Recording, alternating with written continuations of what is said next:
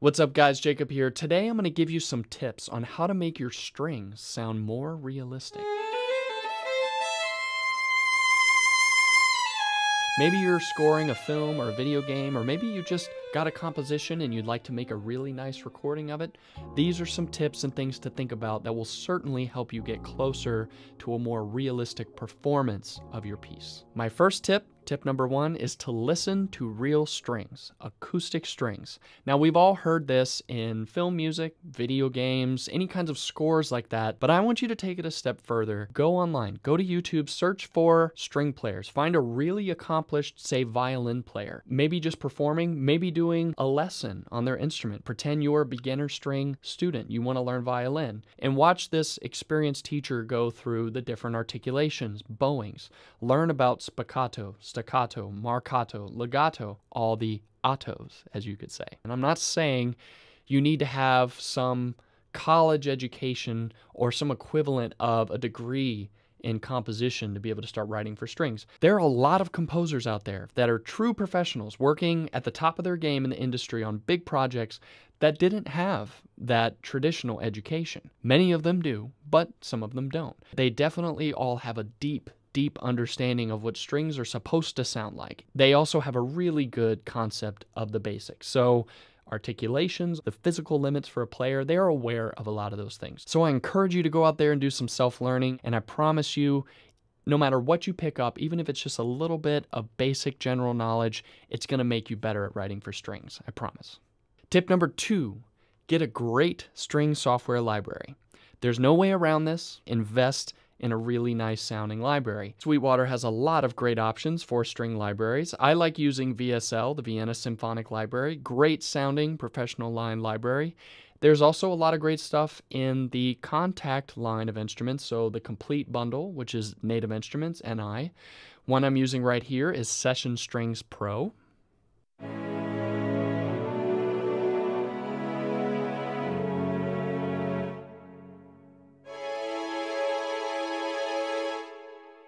Here's a violin solo. Now, I really like this one. I'm going to talk about it more later.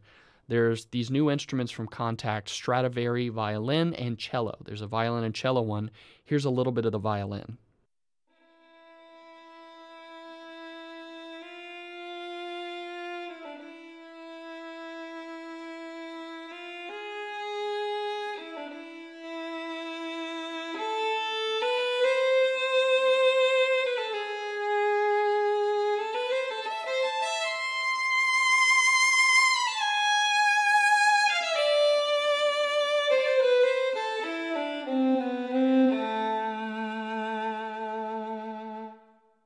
Legato cellos from VSL.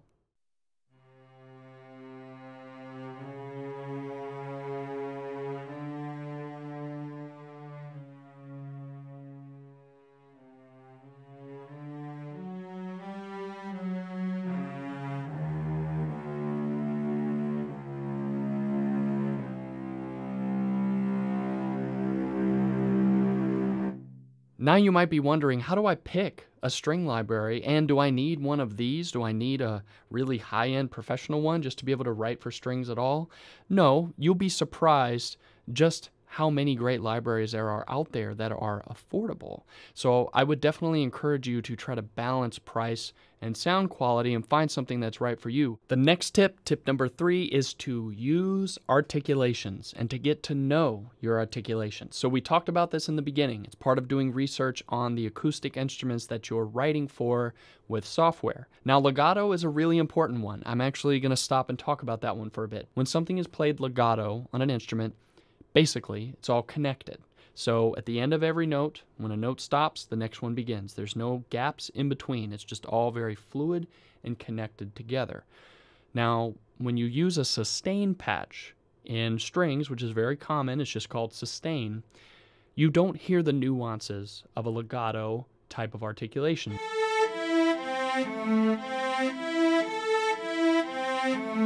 It sounds very synthetic. It sounds like a synthesizer. It's kind of like the sustain at the end of a note being held on a string instrument is just coming out. So these are cellos, so it just kind of sounds like the sustain of a cello. Like, almost like the envelope is off, right? Now watch when I change it to legato and I play that same little figure.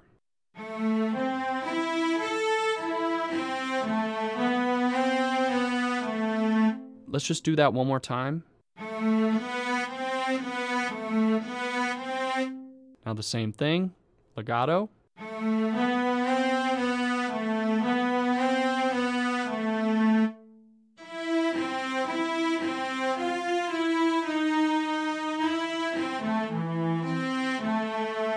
Gosh, that legato, especially when you're doing something like this, which is either a solo instrument playing a single melodic line as a solo or an entire section. In this case, we have cellos playing. It makes such a difference. It's so huge. So that's why you need to get to know all the articulations. So if I just go through and manually switch through, here's tremolo. You've heard that before. You can do a trill. Different types of trills. Different notes were being trilled there. Here's a different kind of staccato. Then you have détaché, detached. We have staccato long.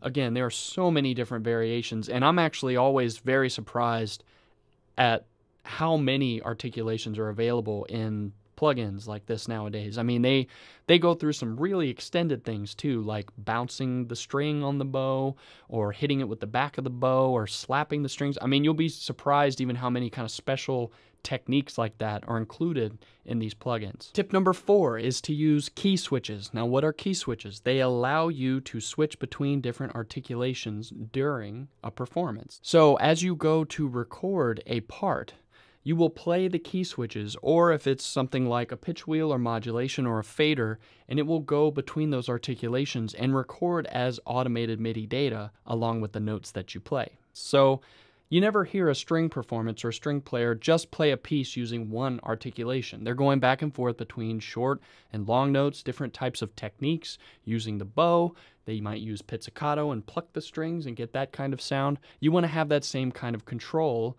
over the sound as you go. For instance,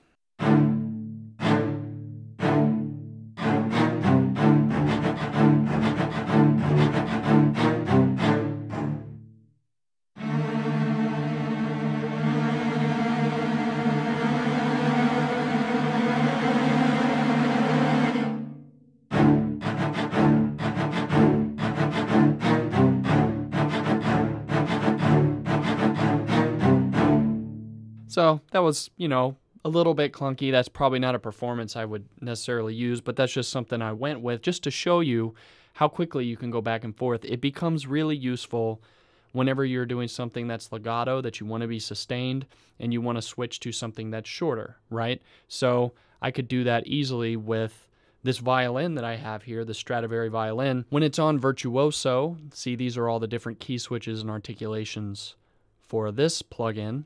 When it's on virtuoso, it's legato.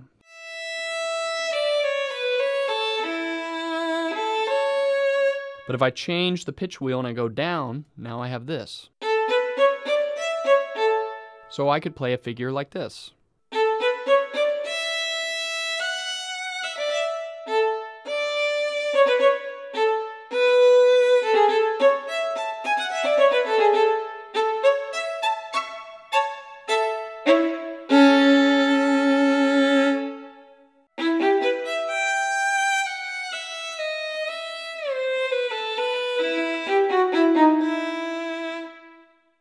Tip number 5, or really I could just say thought number 5, or idea number 5, is the idea of using sustain or writing out parts. It's very common when composing to just pull up a basic string patch whenever you're writing, something like this.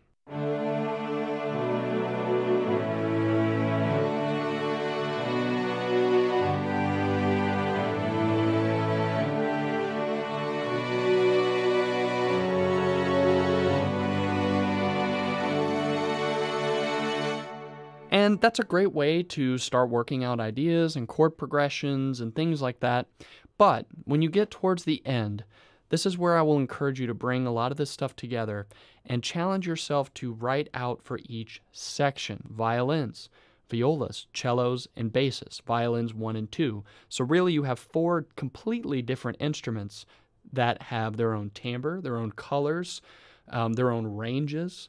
They have what you might call standards for writing, how to write for those different instruments. Each individual section has its own part that comes together to make an arrangement. This brings me to the next point of that, which is writing out parts. Now you have to be comfortable to take, say, chords like that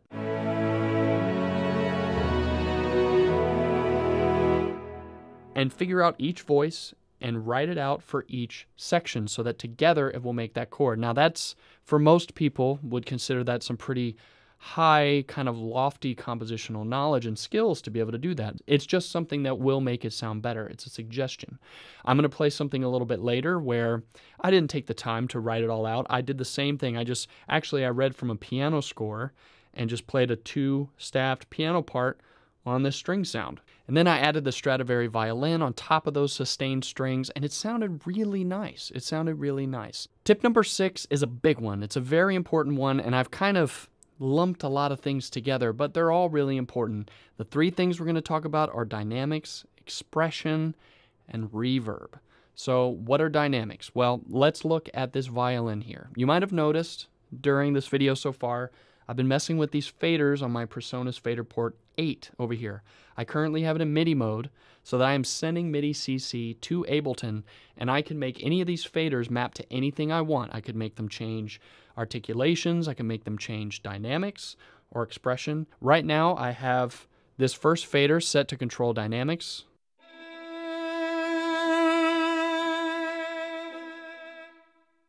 It's not necessarily just like automating volume up and down. It's actually changing the sample, because when they make these libraries, they have a real player sit in front of a mic, several mics, in this case several because they have several different miking simulations within the mixer, so close mic, mid mic, and then far away. So they take a string player, put him or her in a room. I'm assuming there was one violinist that was used for Stradivari violin, and they have them play several different articulations and volumes so that they can map each one of those to each individual note. So when I'm changing dynamics, what you're hearing is not just the same one recorded sample of violin, one note just going up in volume.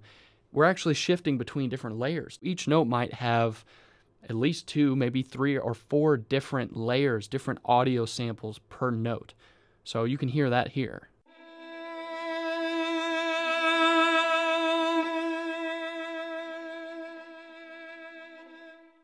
The other thing that I'm controlling with the fader next to that is vibrato, which I really like about this plugin, that it's so accessible. Because it's a solo instrument, it makes a lot of sense to have that control.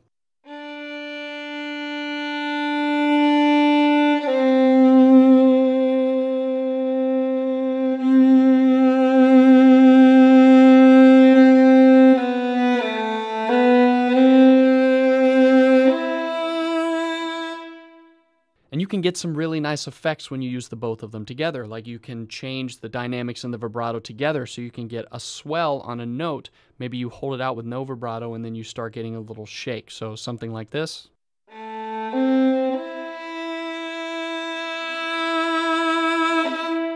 So you heard how it got more passionate. Actually, you can hear another thing. You can hear the rebowing. So when you hold a note for a long time, a string player eventually is going to get to the end of that bow and they have to change directions. So check this out.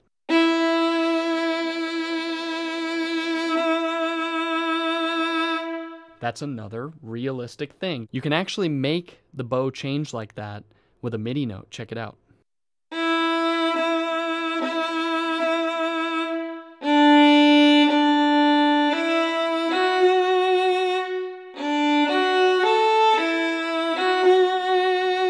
So if you have a repeated note, you could just... But it's even better, really, for a lot of situations if you do that rebowing, because then it sounds like the violin player is playing a repeated note, same fingering, same string, and just changing the bow to get a new sound. So you might notice in Vienna, instead of having dynamics, I have this thing called velocity crossfade that I'm using. And I have that set to one of the faders.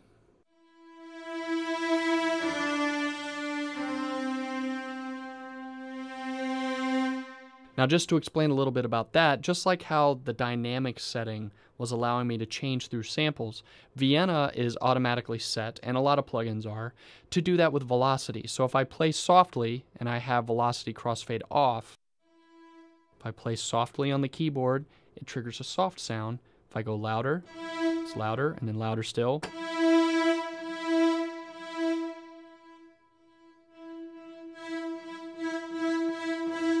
So you're hearing, as we were discussing before, those different levels of sample per note. And, you know, that can be okay, especially if you're just trying to get something out quickly, and if you're a keyboardist and you're already used to accenting and playing notes softer or quieter, you might like that. But I think when it comes to realism, it makes a lot more sense for the dynamics to be more fluid. And to control that and make it fluid, it's good to have it automated as like a fader. So with velocity crossfade on, I'm shifting between those different sounds with the faders. So check it out.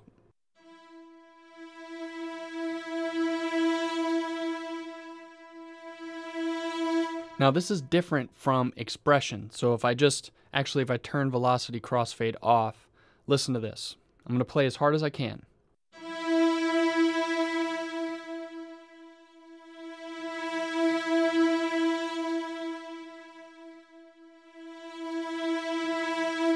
So all that's doing is it's the same sample. So the sound, the recorded sample is not changing. All I'm doing basically is just turning the volume of that audio file up and down. But if I turn on velocity crossfade, now I'm actually changing between audio samples.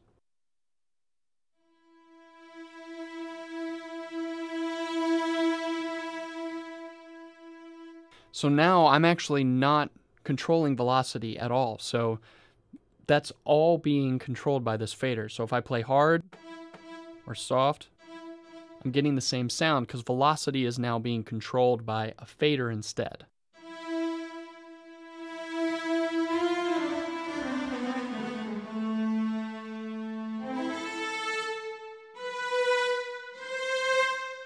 It's great to have that amount of expressive control over the instrument, and you can play with it. You can use this velocity crossfade or dynamics with expression, because sometimes you may want to actually essentially automate the volume of something. Sometimes it sounds nice to drop the expression a little bit right before an end of a note, or to let something kind of, you know, disappear, like a long note that just kind of like disappears and dies slowly. That sounds very good.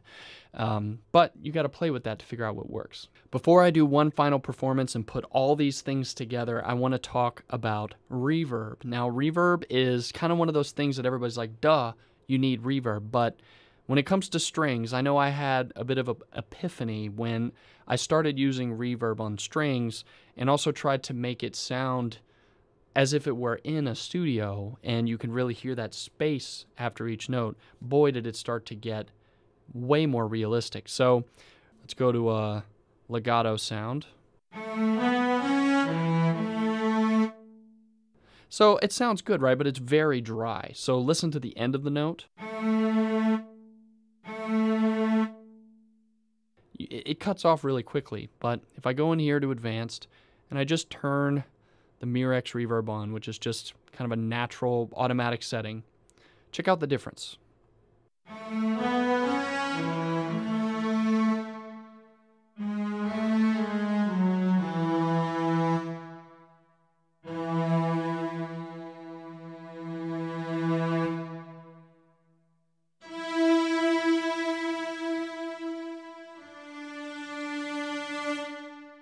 You hear the tail of that, how you can hear the notes still reverberating in that space, in that virtual space. That adds so much. But you could take it a step further. There's another program made by Vienna, which is Mir Pro. Now, I did a video on Mir Pro, so I would encourage you to check that out. It's in the description below. But Mir Pro, basically what it lets you do is look at a simulated studio space. Maybe it's not even a studio. Maybe it's a church. There are churches, cathedrals, film score studios that are all modeled in this software. And if you're doing strings, it'll let you take each string section and arrange it around microphones. You can put different microphones in the room and get the sound of a string orchestra in a studio. Obviously, nothing beats going to a real studio and having real players play your music, but I mean, you know what? it sounds pretty darn good. I incorporated it into my workflow, and I'll definitely always use it, especially when I'm trying to mix instruments, and not just Vienna instruments, because you can put any sound source from your DAW into the virtual space. So now I'm going to play you an excerpt from one of my favorite John Williams scores, and I'm going to use the Stradivari violin to play the melody part. I'm going to do some live manipulation of this sound using the dynamics and vibrato, which I showed you over here, and you'll also hear me do the velocity change to be able to get portamento. So if I play a note, and then play the next note and play over the threshold that I've set, which in this case is 104, a velocity of 104, it will trigger portamento. So let me show you that real quick. Difference being this, just straight legato or portamento. It really adds a lot, so check this out.